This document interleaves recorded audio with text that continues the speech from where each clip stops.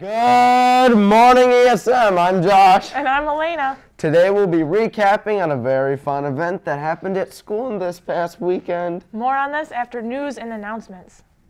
The Biden administration is expected to announce a diplomatic boycott of the 2022 Winter Olympics in Beijing this week. According to a senior administration official, a diplomatic boycott would mean no U.S. government officials would be there, but U.S. athletes would still be allowed to compete. Calls for diplomatic or full boycott have grown since Chinese tennis star Peng Shuai disappeared from the public eye 3 weeks after making sexual assault allegations against a former senior official of the Chinese Communist Party. Previously, Chinese government officials have warned of the robust Chinese response should the U.S. or other countries launch boycotts. China's Ministry of Foreign Affairs responded this morning saying that the boycott would be a serious stain on the spirit of the Olympic Charter. On Sunday, North Salina Street was closed after a 2-hour standoff where a man was threatening to jump off a balcony and kill himself. More than 20 officers responded to the 1100 block of North Salina Street. After numerous 911 calls shortly after, a man was throwing his belongings out of a window. After that, a shirtless man with gray sweatpants stood on the ledge of the balcony screaming obscenities and crying. Bystanders proceeded to tell the man that he has to be a father for his children. It must have worked because the man stepped down. Please stand for the Pledge of Allegiance. I pledge allegiance to the flag of the United States of America, and to the republic for which it stands, one nation under God, indivisible, with liberty and justice for all. ESM's Got Talent will take place on Friday, December 10th in the high school auditorium. The event is the Class of 2023 fundraiser. Pre-sale tickets will take place before school starting on Monday, December 6th through December 9th. Tickets will be sold at $5 pre-state and $8 at the door. Don't miss out on the opportunity to support the Class of 2023 and watch your classmates perform. How was your cotillion, Elena? Mine was great. You know, they played the best music. Todd DJ'd. Oh, yeah. Yeah, and we all had fun. You busted some dance moves, so did I. And it was good. So we're going to show you some clips from the dance.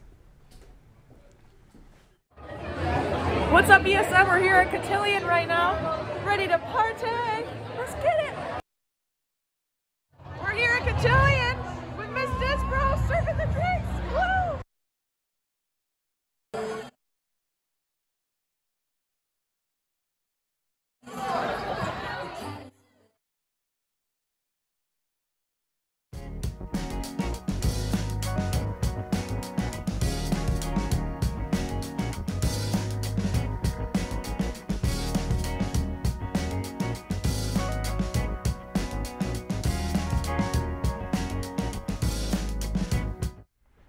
Today, on Monday, we'll have a high of 56 and a low of 27 degrees. Today, we'll have mostly rain, which is the green blob you saw behind me, and we'll have a very unlikely chance for snow because of how unseasonably warm it is.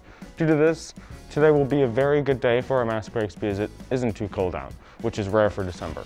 Overnight will turn to be very windy, just like it was last night, but this time around it will include some rain showers here and there. Tomorrow, on Tuesday, we'll have a high of 34 and a low of 24 degrees. Tuesday will mainly be brisk and much colder with the chance for some lake effect snow. Wednesday, we'll have a high of 35 and a low of 25, and will mainly feature rain showers with no snow. With that, I'm Grayson with your Monday morning weather.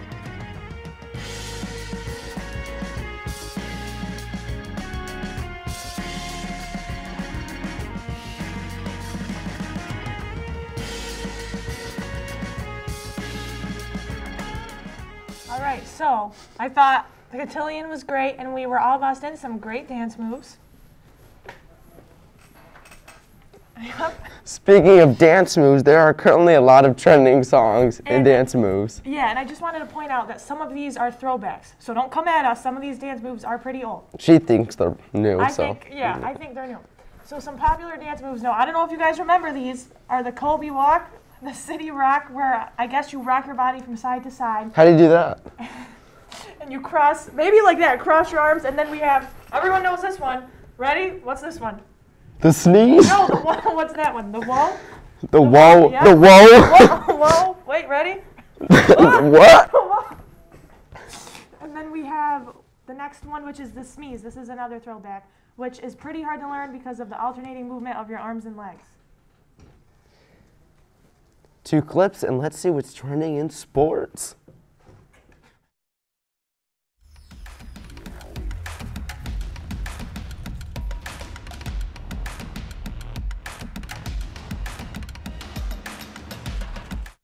The Detroit Lions won their first game of the season off a walk-off touchdown pass from Jared Goff to Amon-Ra St. Brown. Coach Dan Campbell dedicated the game ball to the Oxford High School and the victims of the shooting earlier in the week. The Syracuse men's basketball team beat Florida State 63-60. Cole Swider led the team in points scored with 16. The women's basketball team beat Central Connecticut 116-65. Tisha Hyman led the team with 27 points. The 4 teams in the college football playoff was announced as Alabama, Michigan, Georgia, and Cincinnati will play for a national championship. The boys basketball team lost to Bishop Grimes 49-46. Aiden Betts led the team with 17 points. The girls basketball team lost to Auburn 53-31. The girls volleyball team lost all 3 sets against Whitesboro on Friday. The wrestling team lost their tournament over the weekend. Max Wunderlich remains undefeated after winning all 5 matches by pin. Ian Schroeder won 4 out of the 5 matches by pin. And Peyton Spencer won all of his matches as well, 2 by pin, 3 by forfeit. In upcoming games, the girls volleyball team plays at Rome Free Academy tonight at 6:30. And I'm Tanner with your sports. Hope you all learned about the amazing dance moves like the sneeze. We hope you enjoyed and will learn some of these throwbacks and some of these cool dance moves.